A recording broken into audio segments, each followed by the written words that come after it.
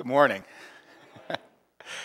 As you know, I start with the kids over in Sunday school, and I made a wise choice today. I asked them as we were getting together, tell me something that scares you.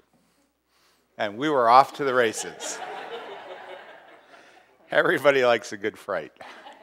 And I just lived out one of my fears, being late for worship. Would you pray with me?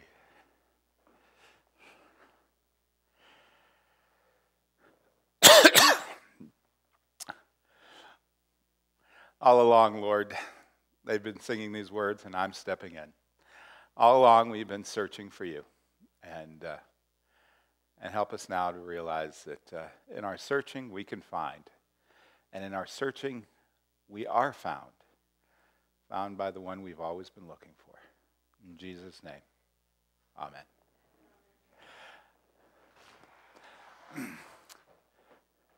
We have been talking for a month now about the idea of finding the icons in our lives, bringing them front and center, taking the idols in our lives and helping them to retreat into the background. And so we come to this final week, and it's really kind of a simple final exclamation point on the series. How do you find things in the world today? Now, it strikes me that the notion of searching for something seems pretty basic. We all know, remember when you're a kid, you've lost something in the house, and you have to go through a process of searching for it. And if you think about it, if you lost something today, you would probably go through the same process of searching for it again. I guess maybe there are some things in this world that are kind of universal. Searching never really ever changes. Or does it? The notion of searching has undergone a revolution in the modern world. And if you don't believe me, well, just take a look up on the screens for a few seconds.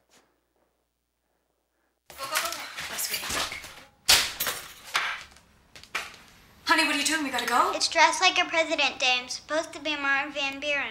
Who? Martin Van Buren. Google. Martin Van Buren.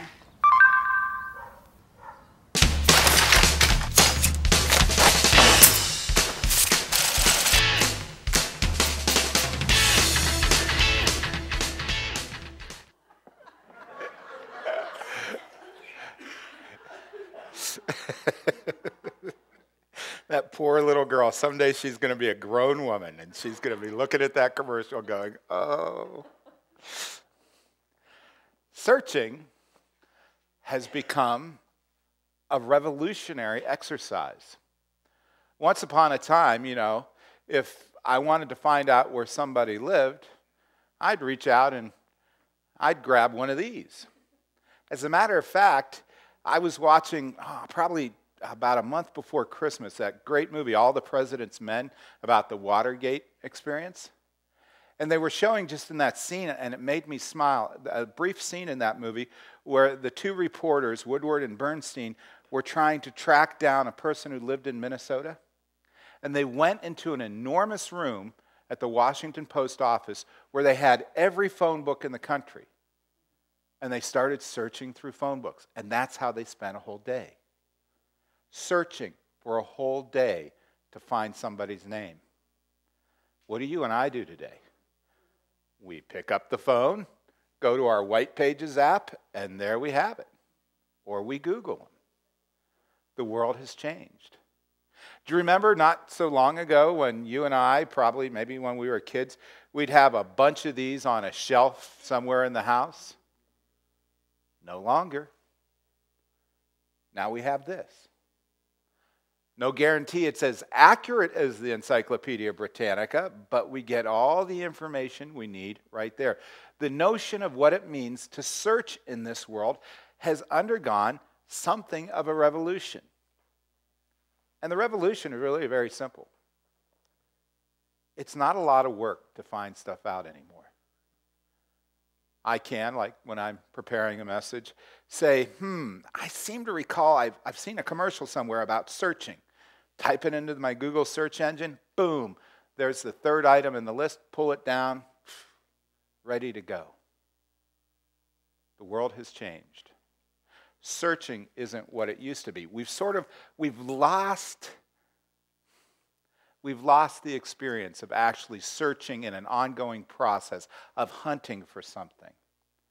And what that causes for us is we've lost the ability, I think, to understand what it's like to search for the icons in our lives. Now, just to recap one last time, idols are the things that draw us away from God. Icons are the things that draw us toward God. Well, our whole goal has been to maximize the icons in our life, the activities, the experiences, the relationships, and yes, the things that draw us closer to God. But if you've forgotten how to go about searching in this world, how do you find them? We've got to learn again the process, the steps, if you will, of searching for something. And Jesus has a brief little story for us. It's just 3 verses long. It comes to us from the 15th chapter of Luke, and it's like a lot of his stories. It's embedded in a whole collection of stories. This one is about a woman. She's lost a coin. But in the process she goes through, we discover, once again, how to go about searching. Luke 15, verses 8 through 10. Or what woman, having 10 silver coins, if she loses one, does not light a lamp and sweep the house and seek diligently until she finds it? And when she has found it, she calls together her friends and neighbors, saying, "Rejoice, for I have found the coin that I lost." Just so I tell you, there is joy before the angels of God over one sinner who repents. She gives us the pattern for searching. As a matter of fact, since the story comes to us from Jesus, we can say God gives us a pattern in our lives to be searchers, to be pushing through to find something. Look again at the opening verse. Or what woman having 10 silver coins, if she loses one coin, does not light a lamp and sweep the house and seek diligently? Now, if you and I have a silver coin in our pocket, a dime, and we're standing in the kitchen, and we pull the change out of our pocket, and the dime falls loose, it hits the floor, and it starts rolling, and we see it roll under the refrigerator. We look at the refrigerator, and we say to ourselves, well, when I move, the next guy will be a dime richer, right? It's a dime. But she's got 10 silver coins. This is 10% of her value. And a silver coin back then was pure silver. It meant something. This was valuable. So too with the icons in our lives. We are surrounded by so many idols in this culture in which we live. When we can have something that we can latch onto that draws us toward God, we don't want to lose it. It's a rare thing. So we got to be like the woman when her coin drops. She lights a lamp. She's not going to miss a single dark corner of the house. She goes into the closet. She gets out the broom. She starts sweeping methodically through the house, backwards and forward until she bumps up against it. In short, she seeks diligently. That's the pattern we need to have in our idolatrous culture with so many images and so many activities that can push us away from God. That's the attitude we have to have if we want to brush up against the divine. We've got to seek. And there are a couple of components to that. First of all, go everywhere. She didn't say, well, I'm going to stand here in the center of the kitchen with my broom, and I'm going to sweep everywhere I can reach. And if it rolled that far, well, forget about it. She started moving. She went backwards and forward. She covered every square room, every square foot of that house until she found the coin. Look everywhere for the icons in your life. A lot of us, I dare say, have things like that beautiful cross up there in the center pedestal, hanging somewhere in our house. Most of us, I dare say, have a book like the one over there on your right that says Holy Bible somewhere in our house.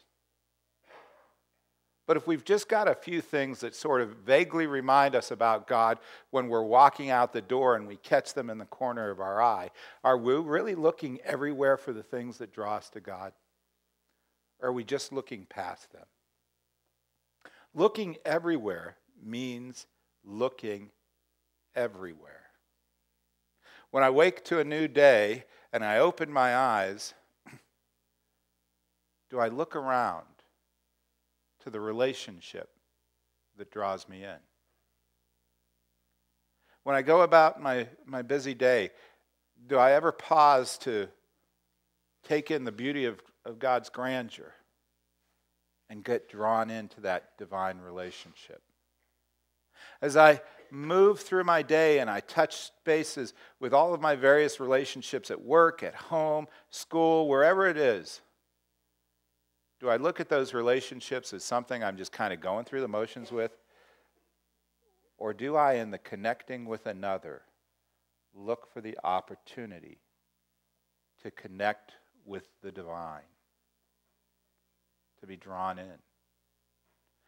Every aspect of our life has the potential to be iconic for us. We've just got to look at it. Look diligently. And along with that, we've got to be a people who understand you never give up. Don't ever give up. The comedian Richard Belzer, he does kind of observational comedy.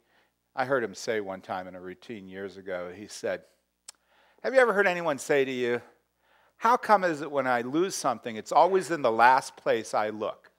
Have you ever heard that? To which Richard Belzer responded, of course it's in the last place you look. Once you find something, you don't keep looking for it, do you? We, my friends, we are the ones who keep looking for it. Don't give up looking for your icons in your life.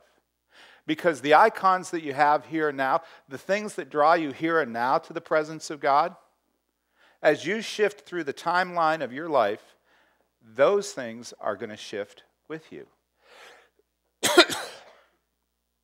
So something when I'm 24 years old that draws me to the presence of God is probably going to be very different than the thing that draws me to God's presence when I'm 50 years old. Case in point, my life. I remember the first time I got to head out there to the Rocky Mountains. And I said, this is it.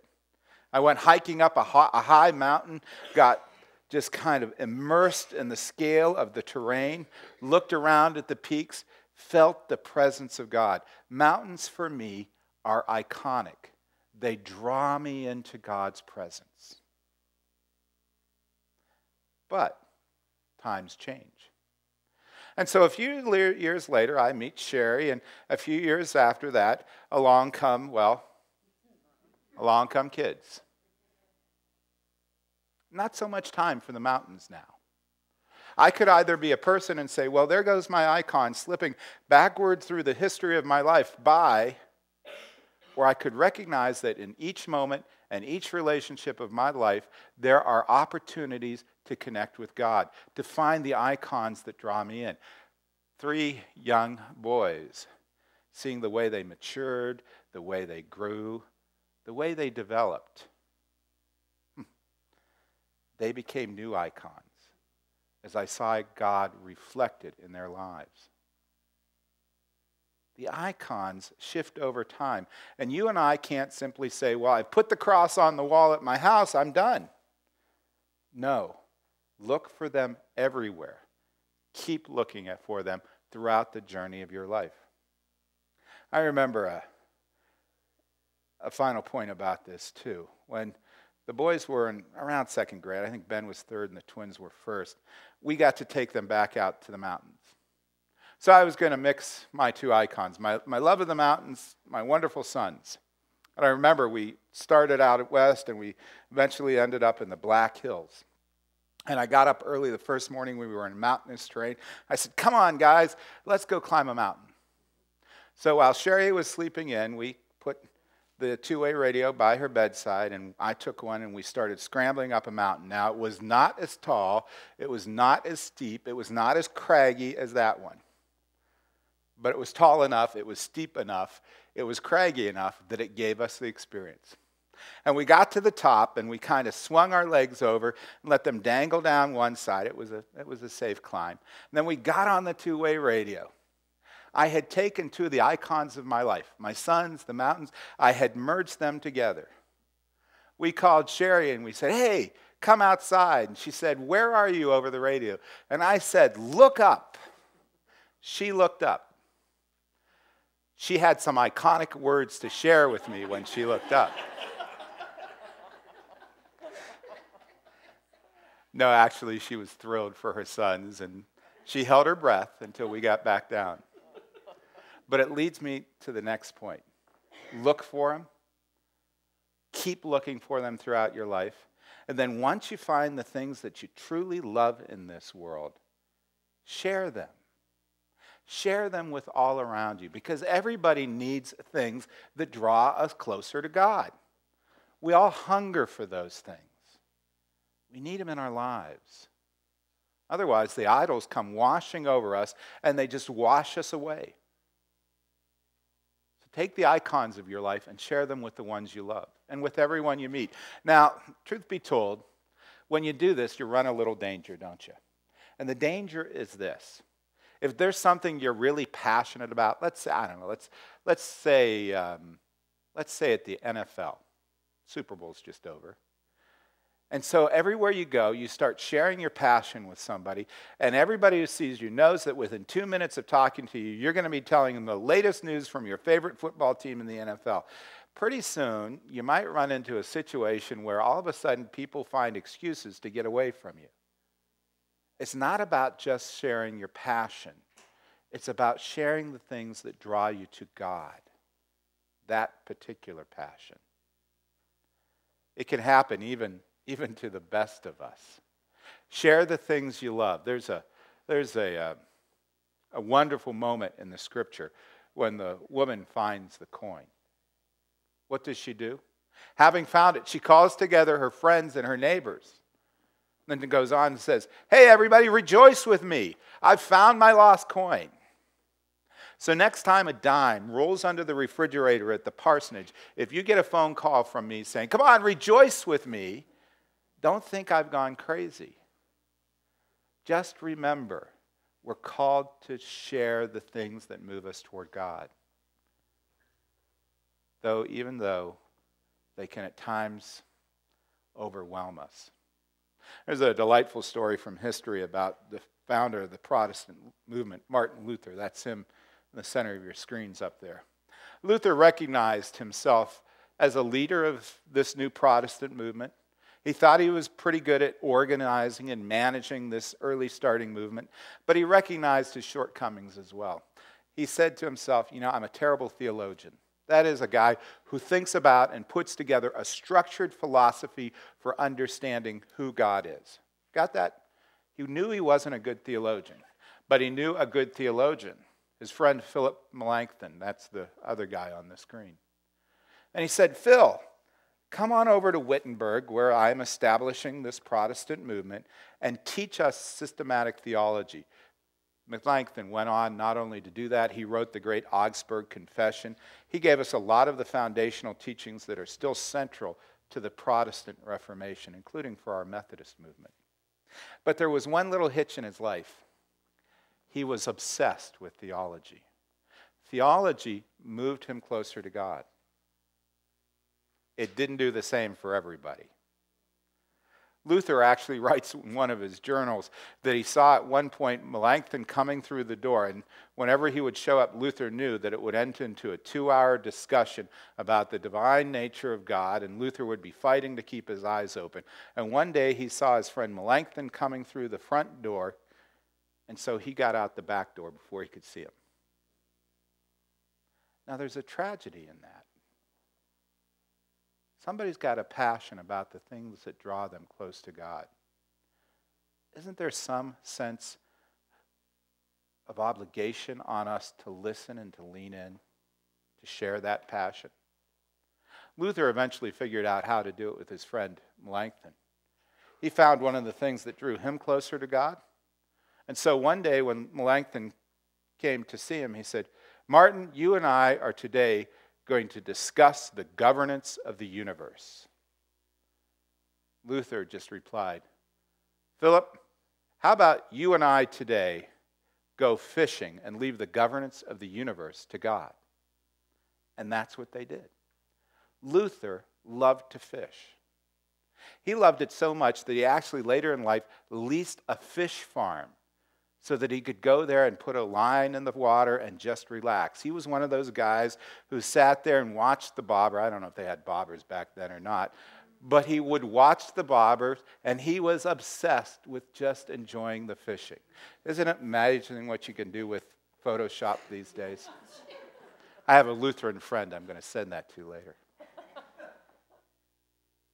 It was the thing that drew him to God's presence, like the mountains for me or my sons.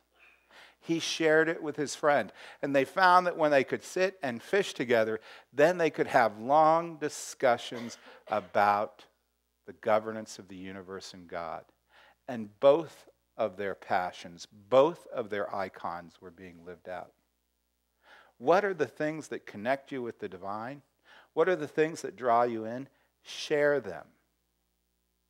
We all need that. And here's why. We've talked about our icons. This is the 5th Sunday now. But have we asked the why of we need icons? It's really kind of a unique thing. If we realize that we need icons in our life, that we need things that draw us closer to God, then what we're realizing is that we've lost something. We've lost the relationship with God. You see, icons draw us to God. The implication of that is we're lost. We're all there. We all have our own complete lives with the people we love and care for, but we're also missing something. We're missing that thing that causes the soul to expand, that leads us to a place where our lives desire to serve others rather than to be for the self. We're missing the thing that grounds us in our relationships and then lifts us up. Sometimes it takes a lot to help us see it. Jim Moore, in his book, "Some of the Best Things Are Just So True They've Got to Be True." Isn't that a great title? Tells the story of a monk who's walking along the seashore. And he's walking along, he sees some oysters and he sees some clams. And, being a poor monk, he doesn't really have much to eat. So he starts gathering them up and putting them in his bag. And he's going along, he cracks open the shells and, he eats them whole and live. It's something people who love seafood do. And he comes along and he cracks open one of the oysters and he's about to slurp it down. And he looks and he sees a pearl. Now, they tell you that only 1 in 100 oysters has a pearl, and only 1 out of 100 of those oysters that has pearls has a good-sized pearl in it. This was a magnificent pearl. And the monk couldn't believe the blessing he'd just received in this pearl. So he kind of washed it off in the salt water, and he put it down in his bag, and he continued on, and shortly he comes across a poor beggar man. And the beggar man comes up to the monk and he says, "I'm hungry. Do you have anything you could share with me?" And the monk opens up his sack and he starts ruffling through it. And the beggar man doesn't wait a second. He just starts, he's looking down in and see what kind of food. And the monk starts offering him, oysters and clams, the things he's collected from the seashore. And the beggar sees it. The pearl right down in the bottom of the bag. "Would you share that with me?" says the beggar. And without hesitating, the monk reaches down, pulls out the pearl, places it in his hand, and says, "It's yours." and he continues on his journey. He's going on the way along the lake shore or the seashore for a couple of hours, and all of a sudden he hears a voice behind him. It's the beggar man running to catch up with him. And the monk thinks to himself, I wonder what this is about. And he comes to a stop, curious about why the guy is running after him and also wondering what else he wants from him. And the beggar man walks up to him, catches his breath, and he says, I have something else I want to ask you to give me. What now? Says the monk. And the beggar man grabs his hand and he places the pearl in it and he closes it in the monk's hand and he says, give to me the thing that enabled you to so freely give me that pearl. That's what we need. That's what we're lacking. That thing, that divine spark, that connection with the presence of the Almighty that leads us to a place where we just give away God's presence. So search for it. Search diligently. Look everywhere. Understand that when the icons are found, share them. But finally this, realize the reason why you're finding the things in your life and making the centerpiece of your life, the things that draw you to God, is because you're missing something. That divine spark that makes you want to give it all away. Amen.